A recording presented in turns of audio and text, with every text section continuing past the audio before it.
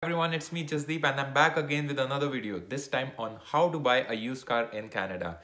This video is especially helpful for newcomers who have other priorities when they come to Canada राजा बेटा आखिर Canada पहुंच ही गया and they generally go for used cars. Through this video, we'll get to know what's the step-by-step process of buying a car, how you can get the best bang for your buck, and how you can eliminate all the risk of buying a used car. So let's get started. So to explain the process, I will be taking an example of my friend whom I recently assisted in buying his dream CRV, and I hope this process also helps you find your dream car. The first thing that we do is identify the car, and for that I mean we need to find out exactly the brand, the model and the trim level. Now how do we do that? How the hell I know? Huh? The very first thing, why do you need the car?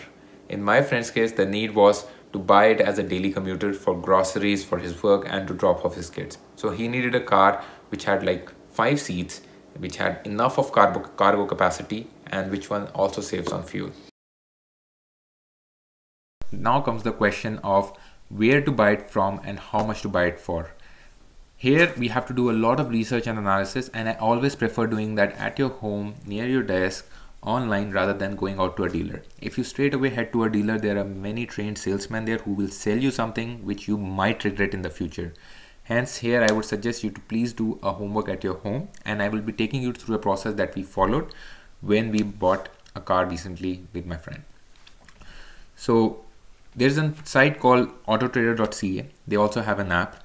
This is a free site, free app, and most of the dealers and a lot of private sellers also post their inventory here. They also upload reports like the Carfax report if it is there. And through this app, you can get a comprehensive idea that within a certain geography, how much is the car selling for and what you can expect from the car. So let's take the example of the Honda CRV here. On this side, the first thing we should do is we should go at advanced search. Start by putting the location. My friend's location was this, and I'll keep within 50 kilometers because in case you have to go back again, you cannot go to a dealer too far or like a seller too far. So let's keep it to 50. The condition we should avoid new. We'll just keep used and certified pre-owned. Certified pre-owned are cars which are sold by authorized dealers, like for example Honda dealers. They follow the safety and the other inspections as per the company's norm of what a certified pre-owned should be, and these are slightly expensive but very good cars. Seller type, we'll keep all the 3 checked. Make, we'll take Honda. Model, we'll take CRV. Trim option, we'll take EX because we are sure which one we have to buy. My friend wanted to buy a car 2019 or later, so we'll keep 2019 here. And then mileage. This is another important factor. I will always keep it below 50,000 and recommended is always below 30,000. So let's put 30,000 here. Now we have these 3 cars here. Earlier we had much more when we were doing the purchase. Now there's a supply shortage of the chips for the car. That is why the whole inventory is lower at this point of time. But let's suppose we have these 3 cars here. So we're seeing that a 2019 Honda CRV EX should be around 34,000 odd.